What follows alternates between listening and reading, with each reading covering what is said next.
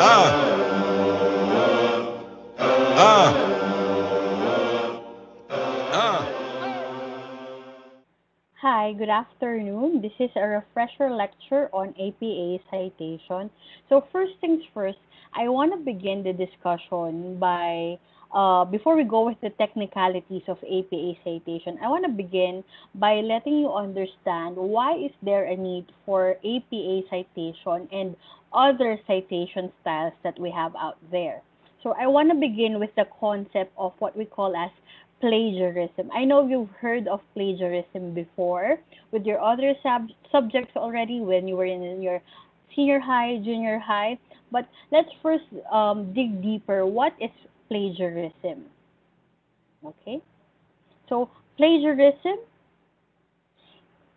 this one is definition provided by the University of Oxford.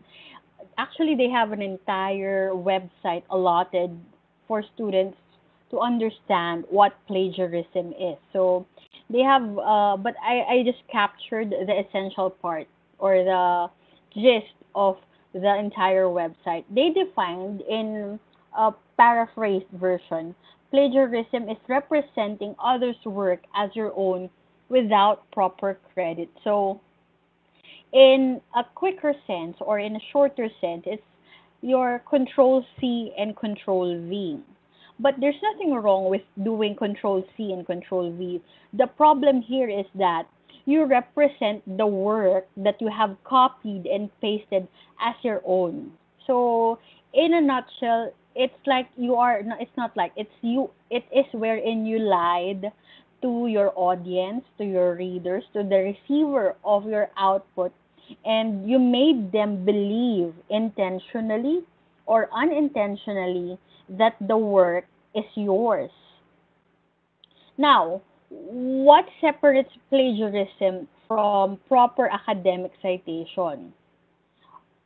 The last two words says it, proper credit. That's why it's vital for us to give acknowledgement to whom or to the person, to the group of people who crafted that idea. Okay? So there are also other notions when we talk of plagiarism, but in a nutshell, this is how we define plagiarism. You represent a certain work, you turn it in, and then you tell that, hey, this is my work, when in fact, it's not really yours. Okay? Now, other concepts that are related when it comes to plagiarism. So first thing, let's look at this one. Self-plagiarism. Some might say, ma'am, is it possible to plagiarize? I mean, it's your own work. How come you will be doing self-plagiarism? Actually, there are certain writings about this, but this one is not thoroughly defined as to what extent or as to what point wherein you can already consider something as self-plagiarized. But there are several writings forwarding that yes, it's possible for you to commit a crime to yourself. So, parang kakaiba, right?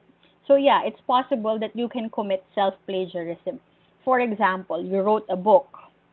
You have a book or you have an essay.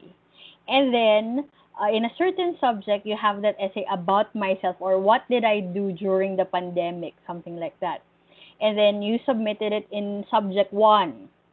And then apparently after a semester or after a year, there's this specific subject or another subject that requires you to do the same thing. So what you did, you recycled it. You just simply, access the file, submitted it again, and then that's it. So, ma'am, there's nothing wrong with recycling, right? Yes, there's nothing wrong in doing so. Actually, certain researches and write-ups are encouraged to be um, reproduced or replicated. But the difference here is that when you recycle your own work, whether it may be an essay, a book, or a research, if you did not update it, and you made people believe that it's a totally different work again, that can be somehow considered as a self-plagiarized work. The thing here is that what you wrote, for example, you wrote something about yourself or your realizations after the pandemic, after one semester, may be different after a year.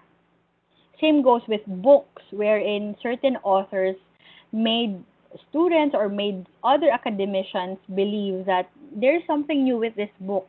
That's why you have to buy this new edition of the book, wherein, you just simply alter the cover or to a minimal academic input was given. Hence, somehow we can assume that yes, it is self-plagiarized and self-plagiarism is possible.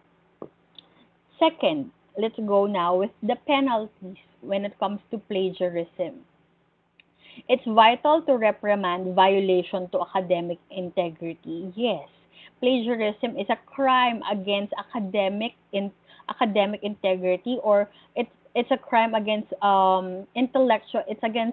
intellectual property rights. So, our ideas are very much vital. That most of us do not really appreciate how our ideas can be awesome in certain ways. Okay, so going back to penalties, there are various penalties when it comes to plagiarism. But then again, it is still on a gray matter because there's no uniform, there's no uniform penalty given if you violated or if you have committed plagiarism or even self-plagiarism. It depends. The best answer for this one is that it depends on the institution. It depends on the people that forwards intellectual property rights wherein you've committed plagiarism. But in certain cases, the possibilities are you can be kicked out in the institution academically.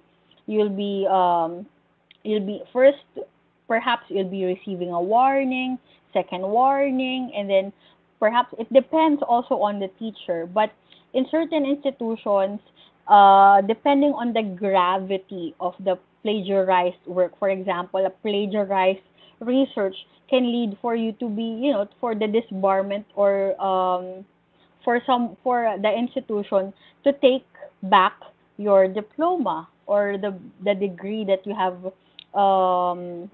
worked on for years due to the gravity of the plagiarized work. Okay. Next one, reasons. Well, same goes with my answers with the first 2 points. Again, it depends. Okay, but we can look at it on two general categories, which are intentional or unintentional. First, let's discuss the unintentional reasons for plagiarism. More likely, you're doing plagiarism, you're committing plagiarism unintentionally if you are unaware how to cite, or if you do not know that you are committing plagiarism. When you were in elementary, more likely you don't know what's happening, or you do not know that you're already committing plagiarism. But as you familiarize yourself with concepts of plagiarism and citation, it there will come a point wherein it's no longer unintentional, but it becomes intentional already. You already have an idea at the back of your mind that you have to cite, you have to acknowledge the source of your work, or the source of the idea, or the source wherein your ideas are supported. That becomes intentional already. Now, so we have ruled out the unintentional reasons. Now, let's how about intentional reasons? More likely, there are a lot of possibilities wherein you commit plagiarism intentionally. First, lack of time. But where is this lack of time coming from? Or the cramming, wherein you cram and then you have no choice, but you have to just simply copy paste itsy bitsy parts, and then you just tweak the words. You change beautiful to gorgeous. You use the thesaurus to make the work your own. Okay, but if you look at the University of Oxford website, they have detailed out what are the instances wherein you're already committing plagiarism, and it's really interesting and it's noteworthy to read about. Okay, so intentional lack of time. Next, perhaps you're not that confident with your thinking, and this is a sadder thing to look at. I mean, you gotta have some confidence with how you think, with how you write. That's why you have to go through the experience of writing. Do not take the shortcut, because if you always take the shortcut, if you always take the easy way, your skill when it comes to writing will never be developed, or will not develop further. Okay, so first time, second, lack of confidence with your writing. Another reason perhaps is that you just simply you don't want to think anymore. You don't want to think because you're tired, and we all know that thinking is tiresome act to do. So those are the possible intentional reasons. I'm just citing some of the basic and the most common reasons forwarded by my former students when we were discussing plagiarism. Okay. Now, here's the interesting part, and this is where will lead to the gist or to the main topic of our discussion. How to combat plagiarism, thinking of it as if it's a pandemic. Perhaps it can be a pandemic to one's intellect, right? So, how do we combat plagiarism? And there are various means of avoiding this crime against intellectual property rights, okay? Well, easy way is first you have to be aware of the fact that you have to be aware with what plagiarism is, right? So that you're already committing it. So that or you will no longer be excused by saying, "Oh, I did it unintentionally." So first thing to do is awareness and information, knowing if you're already doing it or not doing it. Okay? Next one, second is, of course, knowing how to properly credit the source of your knowledge or the source of the supporting details in your discussion, which is through citation. So we're going now with the APA part, okay? But first things first, APA is not the only citation style in this world. There are various citation styles, and there are various ways of acknowledging others, okay, and combating plagiarism. So I'll be mentioning the three common here. So first, and also perhaps I can cite the other citation styles that are used, but these three are commonly used here in the Philippines. So we have MLA, or also known as Modern Language Association. It's really funny that students are aware of these citation styles. I assume and I'm hoping that these are already mentioned or discussed when you were in high school. So when I ask my students, so what do we mean by MLA, or what does MLA stand for? So I guess it's worthy to know what these acronyms stand for. We have Modern Language Association, MLA in short, okay? MLA is used more on the field of language, arts, cultural studies, humanities discipline, okay? So the turf of humanities, okay?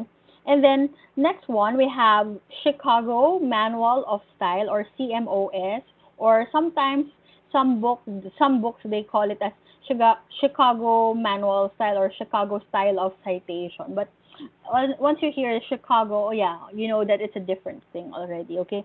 Chicago, on the other hand, focuses on literature, history, and of the arts. Okay, so MLA, my arts then.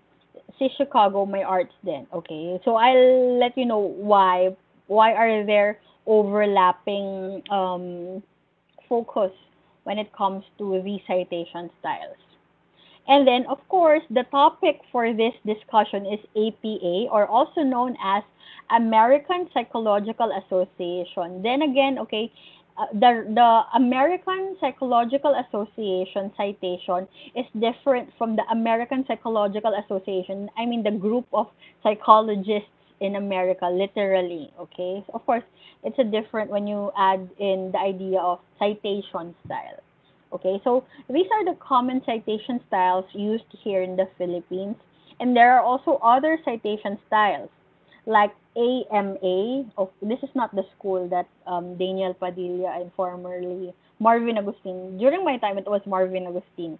But okay, anyways, what's the point of discussing that? So AMA, okay, not the school, okay.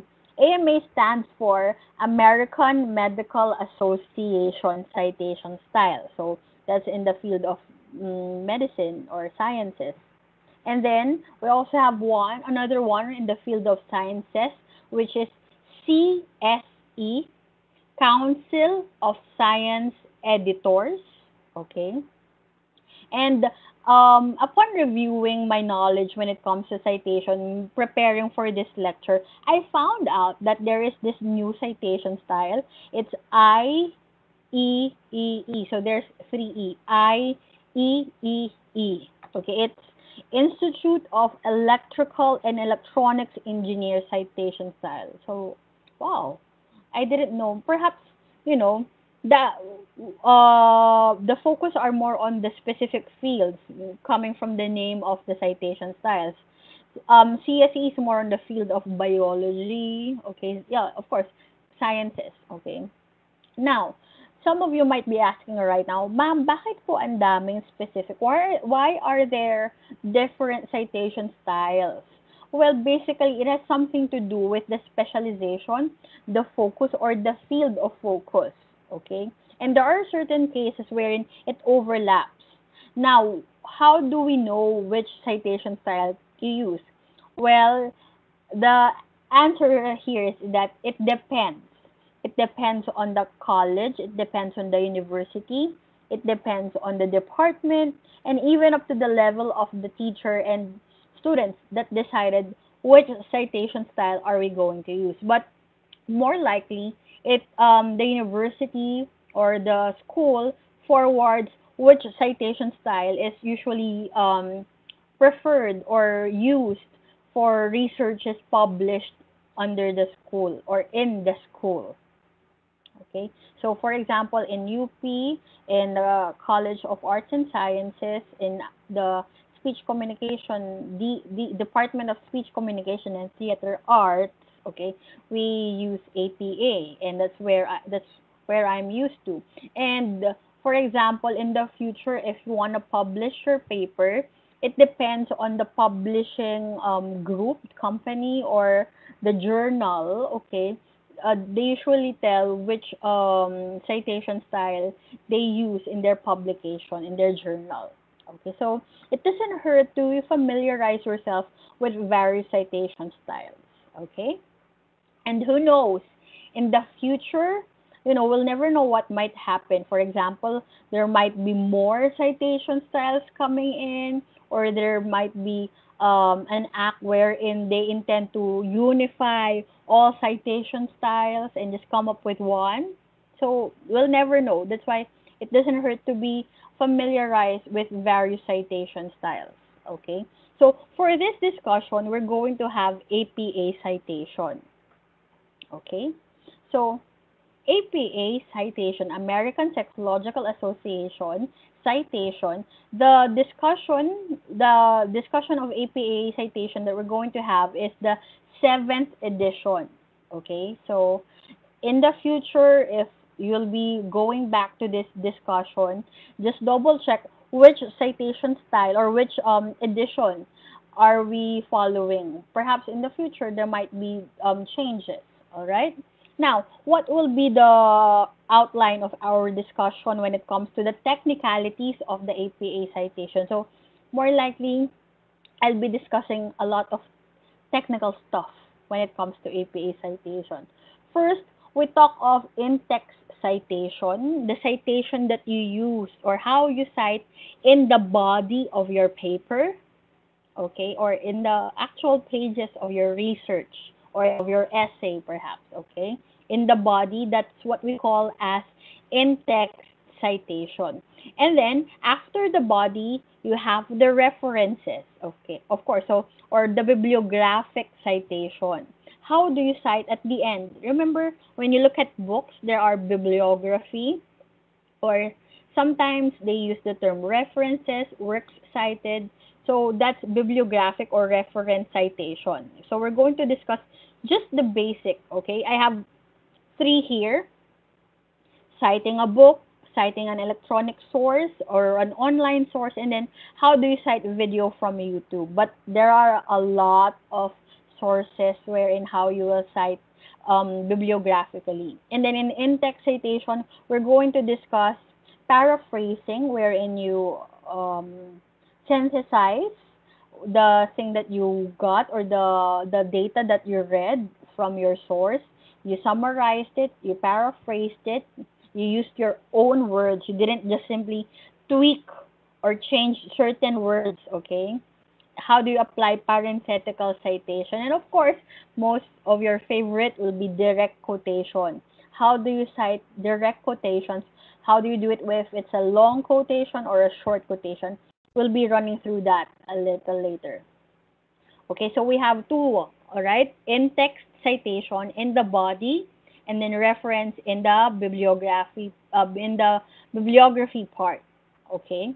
And then we'll run through the general format. A lot of students still ask and message, ma'am, what is APA? I mean, what format are we going to use in our paper? And then I just simply respond, we use APA format. And then the student will message again, ma'am, ano po ang font style? What's the font style for APA, font size, pagination, something like that, okay? So, of course, APA, when you talk of APA citation format or citation style, it has a prescribed format already. And we're going to discuss what are these specifics, okay? Parts of a full-blown paper, font size, style, spacing, alignment. And then we have the running head and page header. Most of the time, people are unaware that there should be a running head and page header. And that's why it's easier for me as a teacher to know if the student utilized APA format religiously. You can see it by the cover page pa lang. You'll see it in the cover page that there's a running head and there's a page header along the pages of the submission, even if it's just 2 to 3 pages, page submission. Okay? So, and of course, we'll cap it off with future references. I'll be presenting communication tools, okay, presentations of communication tools or report speeches and more, okay, future references, okay. So just in case my discussion in this lecture will be obsolete in the future, okay, what are the other tools that you can rely on, all right, or which website where you can go to. All right, so let's begin. I hope you are ready. First up, we have in-text citation. Okay, hold on, my PowerPoint is, okay. All right, so first thing when it comes to in-text citation, we have paraphrasing and parenthetical citation. So, for example, you have paraphrased, you've summarized the note from author A. Okay, so author A said that this thing should be done, something, okay. Sample text discussion. So we'll just capture it with these words. Sample text discussion. Right after the paraphrased thought, not necessarily end of the sentence or end of the paragraph, but usually that's where it depends on your writing style, okay? But usually at the end of the paraphrased thought, you put in the parenthetical citation. Okay, so the last name of the author, Okay, so I've used here defensor, last name of the author, comma, space, then the year of publication of the work, then closing parenthesis, and then the period. Okay, sorry, I'm too technical when it comes to the spacing, the punctuation marks, because it it's vital. Okay, we're talking of format here, and I hope you understand that I'm more of Nazi when it comes to formatting. All right. So again, the paraphrase work, and then after the thought, put in the last name of the author or authors, and then you put in comma, space, the year of publication, and then closing parenthesis, then the period. And then sometimes, depending on the writing style, other writers use signal phrase. Okay, signal phrase wherein they'll discuss they'll do their own discussion, their paraphrase discussion. So this can also work. The second bullet, according to defensor, and then when you mention the name of the author, do not forget the publication of work. Okay, 2019. This is a sample text, so the sample discussion that you're going to have. Okay, so this is just the basic when it comes to parenthetical citation, paraphrasing, when we talk of in-text citation. Next one, I hope you're still okay. Okay, so after paraphrasing and parenthetical citation, let's talk on your favorite, which is direct quotation, the usual. I think most of you are very familiar with this one. In-text citation, and then you directly quote. Now, when is it okay, ma'am, to use direct quotation? Or, ma'am, when is it that I have to paraphrase? Again, the answer there depends on you as a reader, depends on you as a writer. If you think the gravity of the words of the author is very much vital, I mean, you cannot replace the essential words that were used by the author. That's the time wherein you can use direct quotation. Okay, so you copy it verbatimly. If there's something wrong with the grammar of the author, still you have to copy it, then you just have to correct it with a bracket. Okay, so of course you have to read more on that. But, okay, most of the time, direct quotation is abused by certain writers or sometimes for newbie writers. So do not just simply copy it. So sometimes I read essays like it's a hodgepodge of direct quotation. Of course, do not abuse the power of direct quotation. You only use direct quotation if you think the words are very much vital. But if you can, paraphrase it, say it from your own understanding, your own words, might as well, you do paraphrasing. Okay? All right, so here's a sample of short direct quotation. So here's the signal phrase. According to Defensor, 2013, and then you identify the direct quotation. So direct quotation that is short is introduced by quotation marks. Okay? And then sample and discussion. And then the difference when it comes to citing direct quotation, you include the page number where the reader will see the direct quotation. Okay? So page number, and then, okay, other version of doing direct quotation, you may do this. The author added, hindi lahat ng sweet ay loyal sa'yo. Okay, and then close quotation mark, and then the last name of the author, comma, space, year of publication, comma, space, and then, for example, the direct quotation is cut from a page and then it's moved or continued to another page, or you have to cite several pages. You use double P, period, and then the inclusion of the page numbers. So if it's just a single page, you just use 1P, okay? All right, so you just simply follow the rules of doing direct quotation. Now, we all, aside from short direct quotation, we also have direct quotation that is long. Okay, so I just screenshot it because it's a lot easier to show it in word format. Okay, so last one, when it comes to in-text citation, we have long direct quotation. So yes, you can cite lengthy words or verbatimly from the author if it's really essential. For example, a certain paragraph discussed by Jose Rizal, by for example, words of the president or a notable person. If it's really vital, yeah, you can cite it. You can cite the long part of the discussion, or you can do it direct. You can do direct quotation with that. Okay, so here's the sample. Okay, so sample discussion here, and then the blue part. I hope you can see it.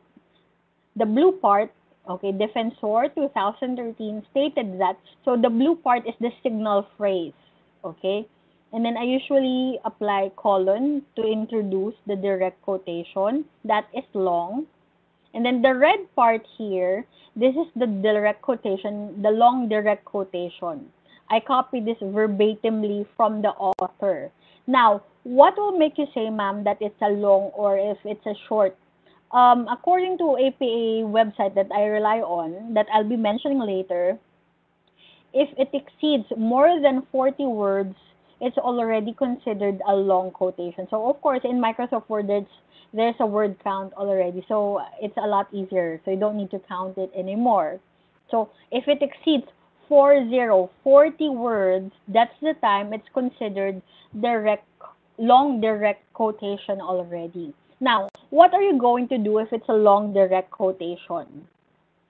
So, you don't use quotation marks anymore. And then you have to indent it. You have to indent it. Indent to the left.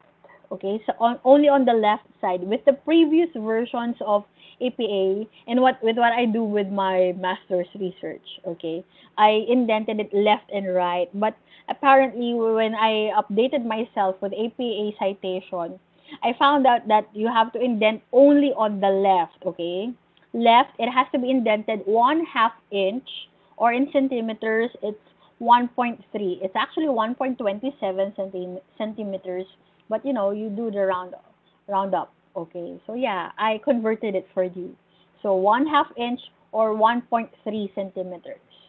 Okay, and then do not forget. Okay, basic rule when it comes to direct quotation: do not forget the page number. Okay, or the pages. Okay, so you still apply parenthetical citation. Or you can have it here, Defensor, comma, space, 2013, comma, space, pages 45 to 46. If you did not use a signal phrase at the beginning. Okay, it falls again on your writing style. Okay, or how your thoughts flow when you write. Okay, so you'll get a grasp of what your writing style is once you practice further. Okay. All right, so we're done with in-text citation. We're now moving to reference list. So at the bottom, okay, or at the end of your body, right after the last page of your body, you follow it with reference list. Okay. Now, okay, my PowerPoint is booting. Okay, so here, reference list. Okay, so a lot of students are asking what term should we use. Okay, there are various terms used like works cited, bibliography, but in APA we use only references, only the word references, or if you only have one, it's just reference, but we don't put reference list. Okay, it's just references. Okay, now there are various ways how to cite your references in the reference list. Okay, for this discussion, this will be just a basic. Okay, I'll be expounding three. Okay, but there are a lot more complicated versions of it. okay? Or depending on your source, okay? If it's a TED Talk, if it's a journal without author, if it's a journal without a date, of course, the website that I'll be forwarding later will help you. Okay, now let's begin with the basic. Citing a book. You have the printed book, the hard copy book with you, and then you utilize it. So if you're the type of person who borrows book from the library, I guess this is still my, I'm still an old soul. I like borrowing printed books and then read them. So you have the book and you have to cite it. So this is the format. Last name, first, middle name, or just the first name of the author, year of publication, title of the book, italicized, period, space, publisher's name, period, space, DOI. Now, what is DOI?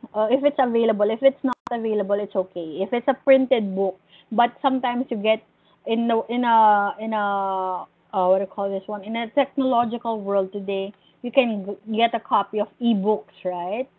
So if there's DOI or digital object identifier, okay? So what is DOI? So I did a little research because I have to discuss this, right? So and I also have to know. I won't be able to sleep if I don't know what DOI is, okay? DOI stands for Digital Object Identifier. So these are string of numbers and letters uniquely generated to identify the document on the web.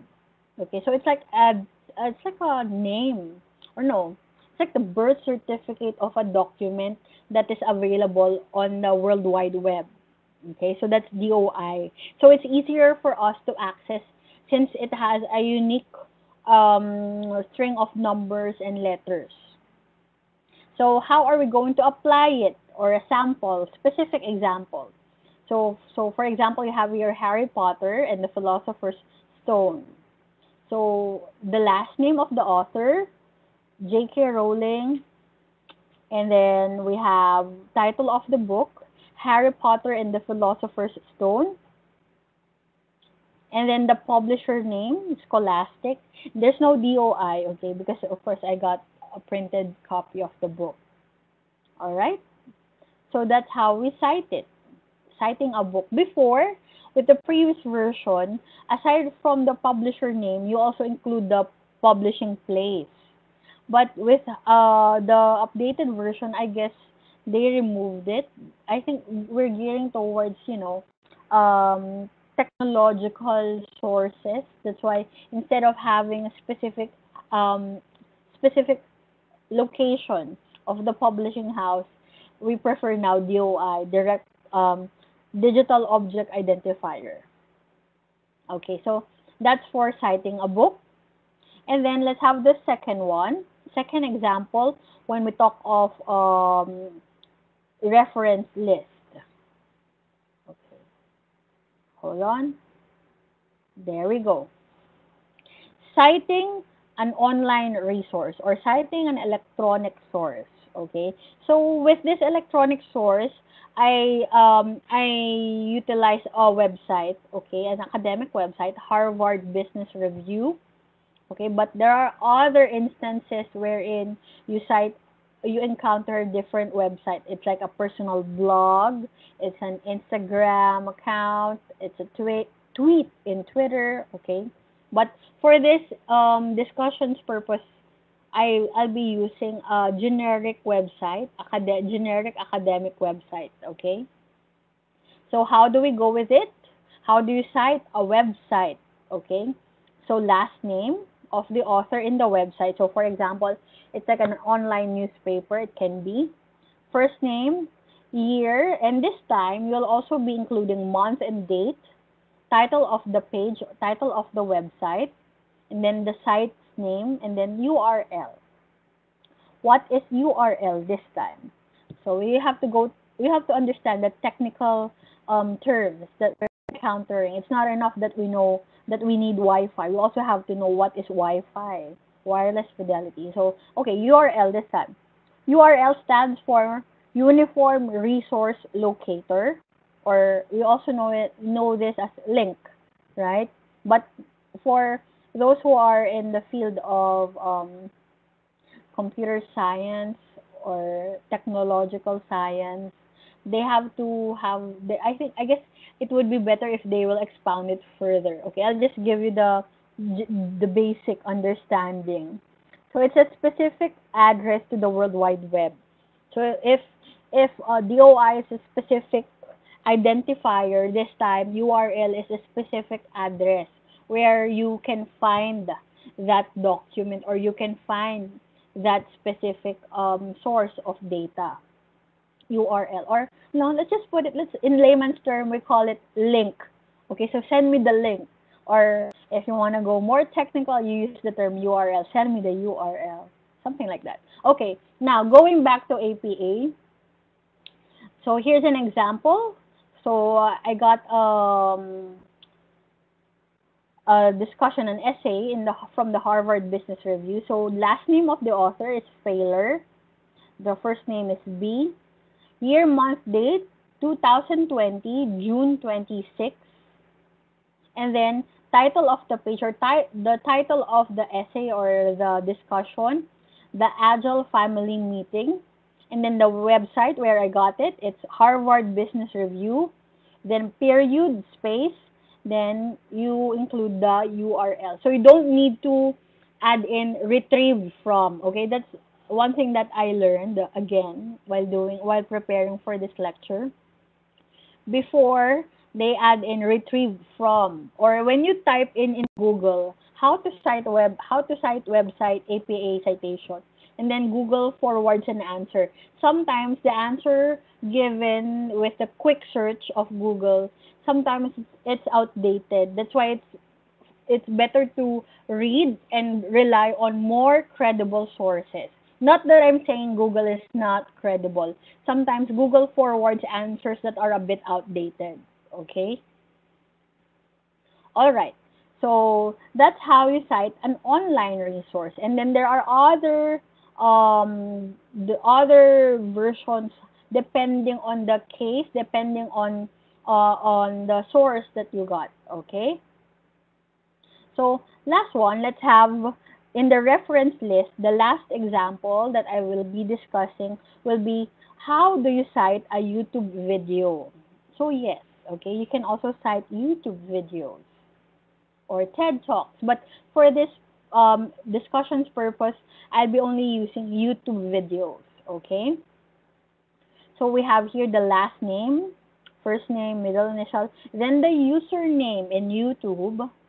It will be included in a bracket, period, space. Okay, that's the usual. Yeah, the period space has to be an automatic thing in our brains when you write a paper. Okay, after a sentence, you put in period, space, then the next sentence. When you do reference list, it has to be automatic, period, space. Okay, now period, space, you have to include in what do you call this one? A parenthesis, year, month, date, okay? And then, oh, sorry, there should be period space here, okay? Period space, title of the video, and then period space, streaming service URL. Okay, so I think we've had an understanding what URL is, right, with the previous slide. So here's an example. Last name of the author, first name, and then the username in YouTube is Japetigru, period space, the year, month, date, period space. The title of the video is APA Style Citation Tutorial, something like this, okay? Something like what we're doing right now. And then period space, the streaming service is YouTube, okay? And the URL is here. So no need to put in retrieved from. All right? So I hope we're clear with citing here. Now, we go with the general format of APA. So this, I'll be discussing the technical parts, the more technical parts when it comes to APA citation, which is the format. General format. So first things first, what are the parts of an APA paper? Did I forget anything with, yes, okay. So, yeah, we're good, we're good. So, parts of an APA paper, general format. We have here title page, abstract, abstract, main body, references. There are four major parts of an APA paper. The usual part are the title page, the cover page, okay? Then the abstract. So, and then the main body, this is the soul of your paper. Okay, so for example, if you're writing a research paper, so the main body includes five chapters, right? Chapter one, two, three, four, five. Depending on the school, depending on the college, sometimes they go with six chapters, or sometimes they go with just four chapters. Okay, and then of course the references, and then the additional parts like the appendices, the transcript, or yeah, in the appendices goes after the references. Okay?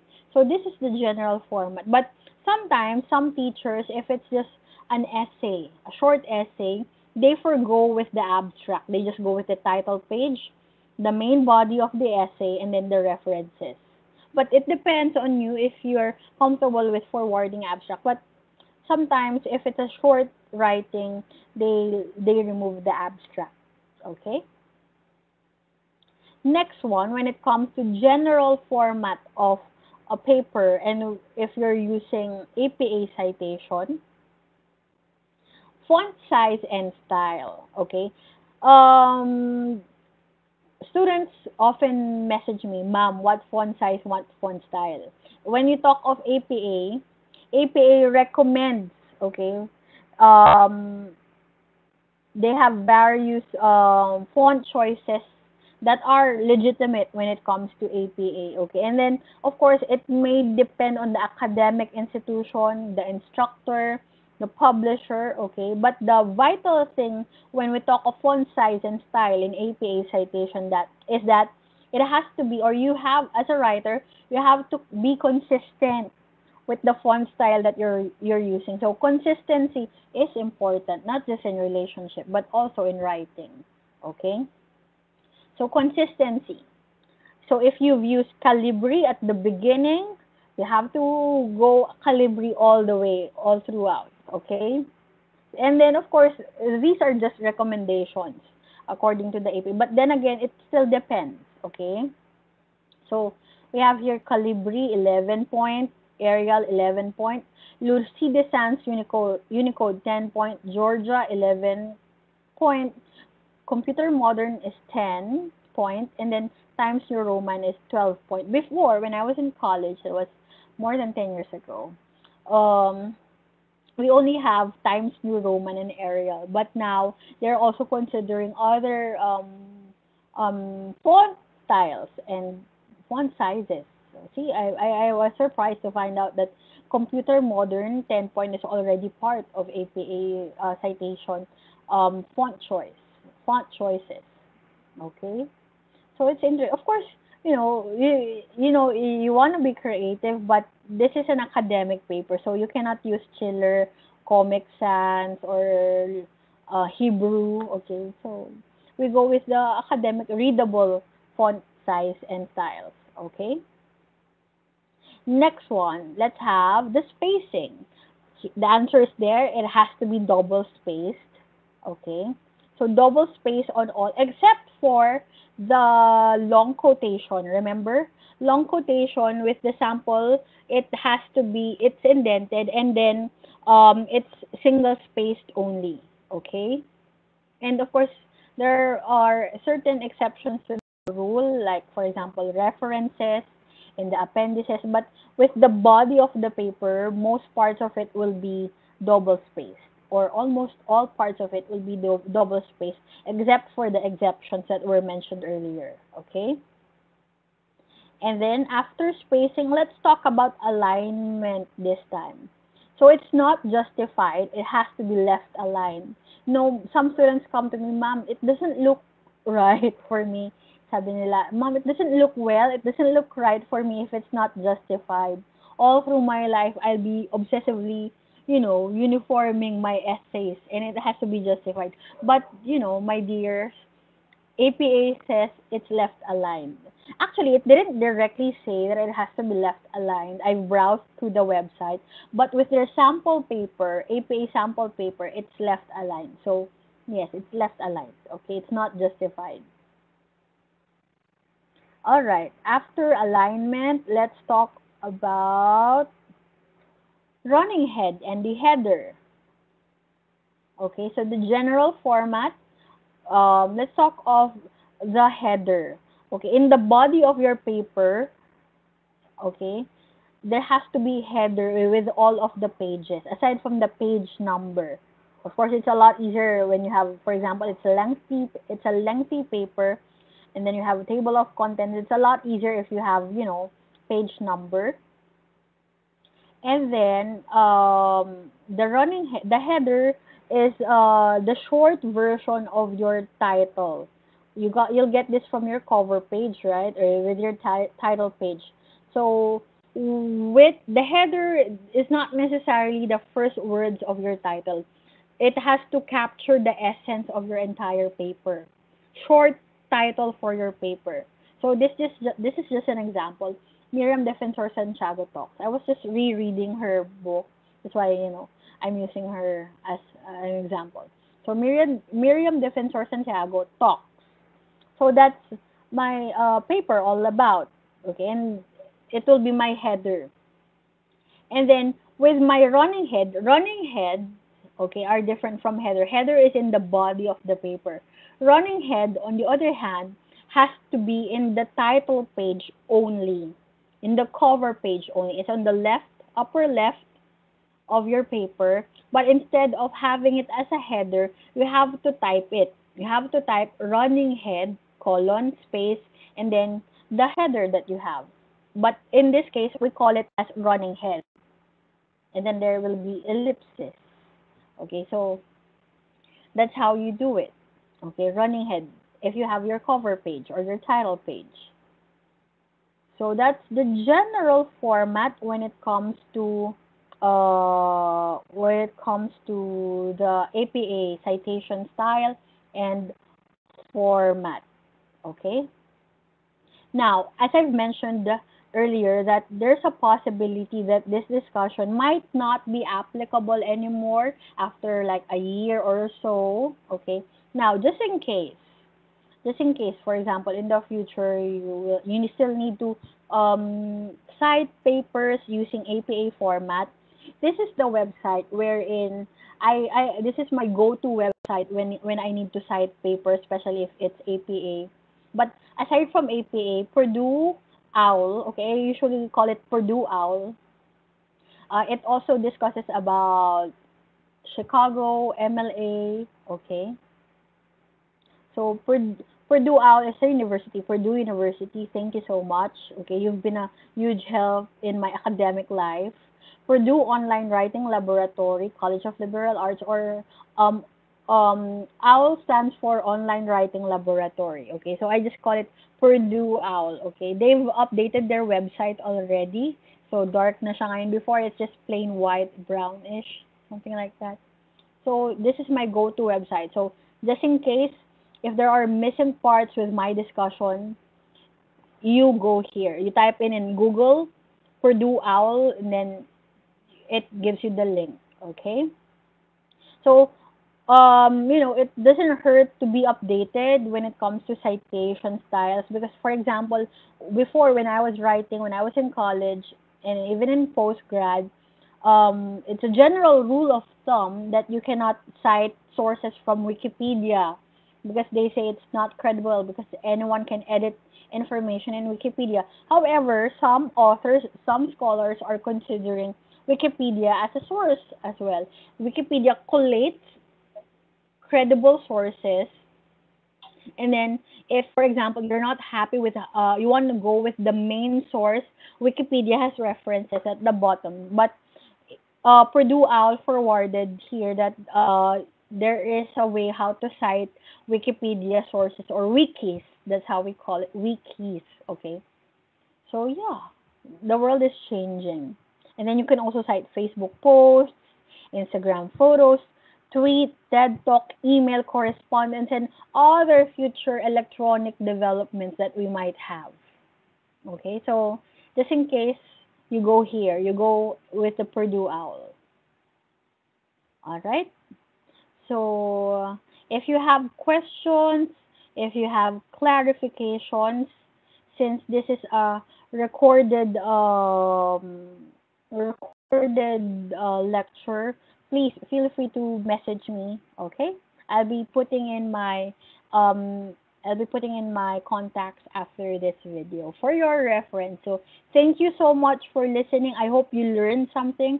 You got something from this lecture, and I would appreciate if you learn what you have learned here and you share it. If you share what you've learned from this discussion to your other friends, to the other people in the academic field and even in the non-academic field, so as to enlighten them with the points of plagiarism, how to combat, and the other aspects of plagiarism, APA citation, we have in-text, we have reference list, and then we have the general format. And of course, the easiest way of, sharing knowledge is to, share URL, share the link.